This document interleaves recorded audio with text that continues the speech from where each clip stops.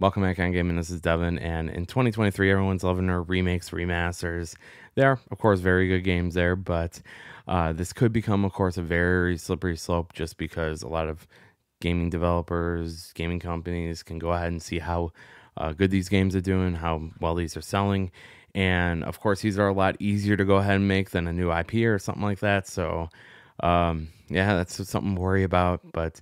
I mean, there's a lot of games that can be remade, remastered, but there's only a certain amount that actually need it. And I mean, I think we saw that with The Last of Us Part 1, game that was not needed. And then, of course, we have rumors of Horizon Zero Dawn possibly coming to PS5, so that game's not needed as well. And I mean, for these games, I know that they're just labeled as remastered or remakes, but these games in general are just games that really needed it, and they have their own reasons of why that they needed it. So, for example, Metroid Prime. This game originally came out on GameCube, 2002 it came out, and I mean, there's a lot of time that's happened since 2002 and 2023. And then also before this game came out, the 2023 version of it, the GameCube version was probably what $70-$80 somewhere around then. So to go ahead and play this game, you had to spend that much. Now in 2023, you can just pay $39.99 for it. You get a great game that it was back then, but you just get the best version of that.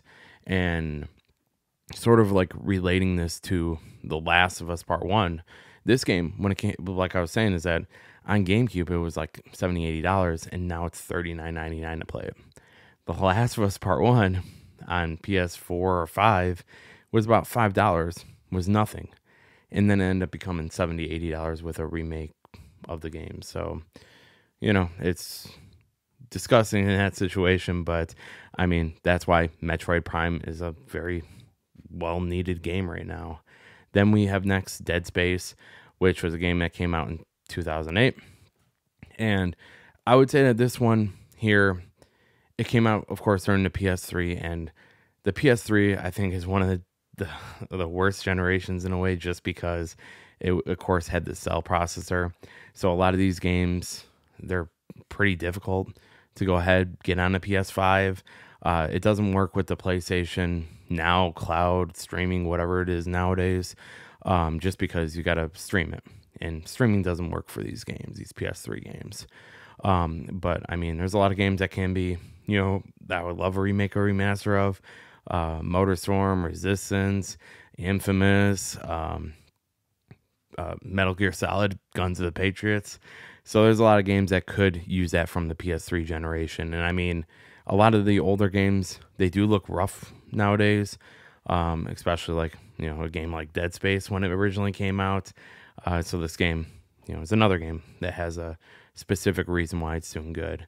And then, of course, the final game here is Resident Evil 4, which originally came out on GameCube, 2005, or maybe 2005, I think. But this game here originally came out on GameCube, and of course, the GameCube version was the worst version of it, just because of the graphics and such. And then later it came out as an HD version, but really didn't do that much to improve it over the GameCube version.